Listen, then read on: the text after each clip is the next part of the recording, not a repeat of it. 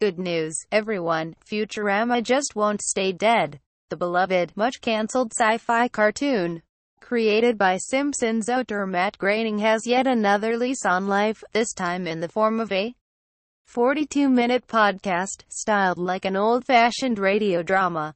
The vintage format is in keeping with the show's own aesthetic, a harebrained collision of every possible sci-fi trope from Asimov to Zelazny. At its most basic, Futurama is a workplace comedy about a naïve from the turn of the century who goes to work for a package delivery service 1,000 years in the future, but within that already absurd framework, the show manages to explore every corner of sci-fi lore. Firefly to Futurama, the cancelled TV shows you're still angry about. Read more for a defunct TV show it had runs on Fox and Comedy Central before its most recent demise. Futurama's following is still very enthusiastic, and fans have already embraced its post-television video game incarnations.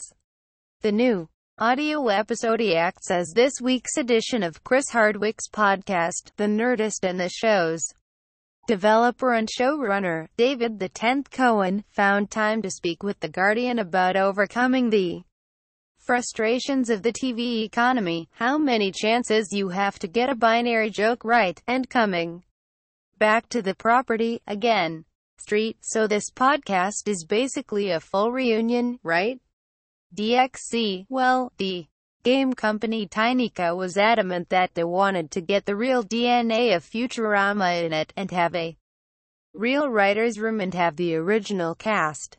They wanted to get the word out to the fans that the original cast and crew was working on this thing, and they said, well, what is a way to get it out to the fans that you're all working on this thing? And the game company said, well, is there any way we could make a new episode of the show? And we said, no, there's not. It will take a year, first of all, which is out of our timeline, and it will cost a prohibitive amount of money for a promotional thing. Then someone said, well, what if we don't animate it?